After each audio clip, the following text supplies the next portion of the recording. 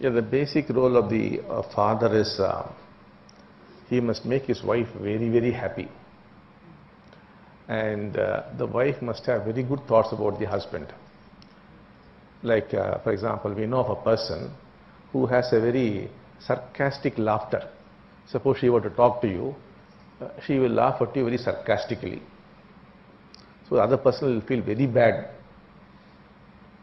Now, later on we discovered this is so because while this person was in the womb, her mother had a bad relationship with her father. So she was thinking, I must get a child who will hurt this man because I am not able to hurt him. So this child was born, and the father, as usual, being the violent person that he was violent verbally and otherwise with the child.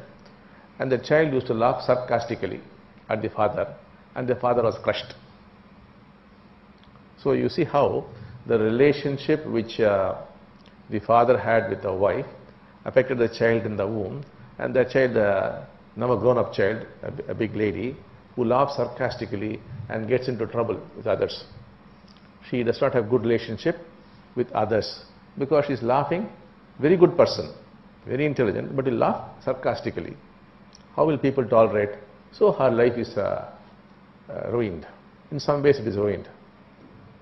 So that's why the husband must take, the father of the boy or the girl, whatever it is, must first of all make his wife happy. An unhappy wife is going to produce a problematic child. It's going to be unhappy with you, especially with the husband. It's very, very crucial.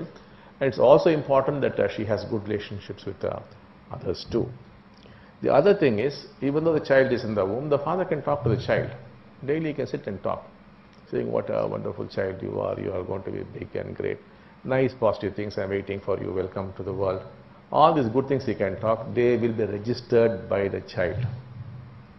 The child may not remember it, but there are ways in which we can make the child remember also. There are procedures for that. But from there, that will shape up the child's life. What the child is going to be in the future can be determined while in the womb itself. If the father is more important here. If you want to determine the actual future for the child, he must sit with his wife and talk to the child. Parenting is a very, very difficult and demanding task. That is why only those who are really qualified physically, mentally, emotionally, spiritually should have children. The others, the greatest seva you can do to mankind is not to have children. That can be your biggest contribution, because you are bringing forth into the world a life which is going to suffer like hell. A miserable person who is not only going to suffer, make others suffer and create a miserable planet.